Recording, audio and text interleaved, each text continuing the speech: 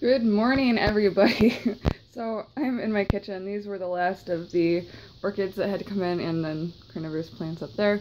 But so I gotta find places for these. I was telling April Ario that I basically have a Russian orphanage going on in my house right now. I'm trying to find spots for everybody. But I just want to show you some stuff that is growing on. This is a lycast that I didn't know it had a bud, and that's opening pretty, well, it's not opening, it's swelling up pretty nicely. So that'll be there. And then this little den, I got this in the summer from Giant Eagle. Oops, knocking off blooms. It's a no ID. It's a little bright, but you can see it a little shimmery. And then also, this is a catasetum. It's very pretty. It's opened up very much, and I love the way that it kind of turns in on itself. It's very pretty. I love the lip so much. And that's number 5982 from SOV. And this,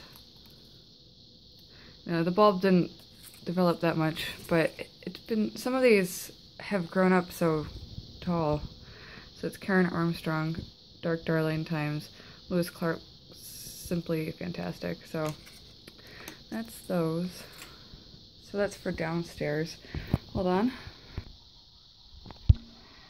This is gonna be my Cymbidium corner. And I have the Vandas hanging here.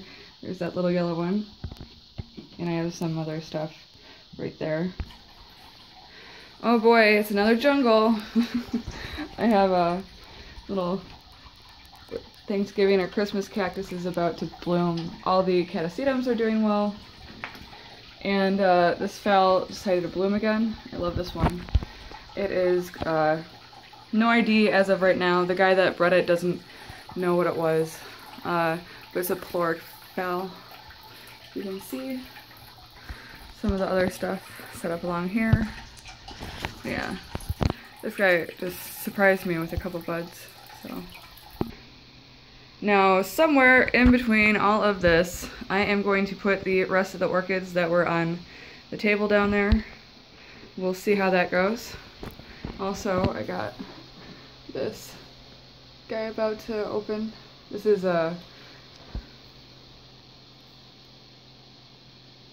Ollie Palmer. I don't know what the TRT means, but I know it's called the mule ear orchid, and this guy is a really good grower. I didn't know what I was going to be getting myself into, but it's just called the mule ear because of the thickness of the leaves, and it's a really good grower. It's got roots coming out the bottom. Ooh, I should have probably drained that a little more, but yeah, all the bulbos seem happy for the most part. They're finishing off new growth.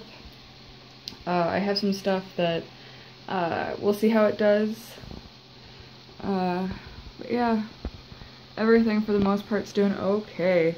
Oh, some of the dens I think I left out a little too long. They got a little sad. But you know, that's life. And then I have this Phalaenopsis kingianum doing good. Vanilla and stuff still hanging in there. And another plant I got from my dad. So, well, okay guys, that was about it for me today. You have a wonderful day. Hope the blooms were pretty for you, and hope the tour of my grow spaces was laughable. But yeah, well, here's another bloom. This guy won't stop blooming. Will not stop. Isn't that great? So there's no more buds. No more buds on this side. But anyways, you guys have a great day, and I'll talk to you later. Love you, family. Bye.